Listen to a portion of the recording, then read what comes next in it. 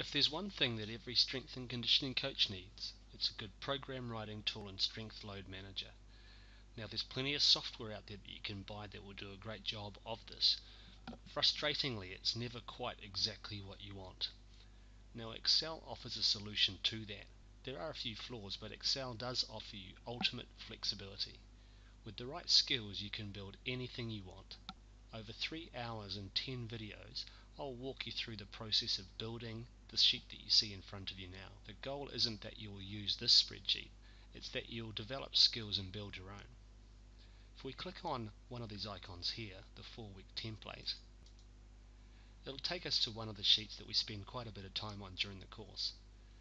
Everything that you need to interact with is in a drop-down box. You can select exercises, edit the 1RM scores, or use one that can be pulled from a database.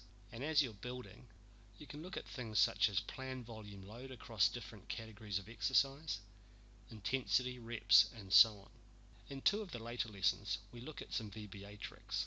We add 5 buttons that allow you to PDF sheets, store key statistics in a database, clear the sheet out, archive programs, and recall favorite programs back into the file.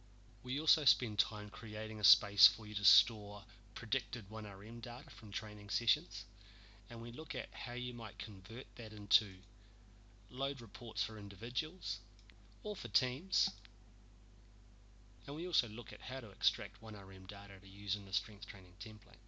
If this sounds like something you might be interested in, then why don't you consider having a go at this course? You won't regret it.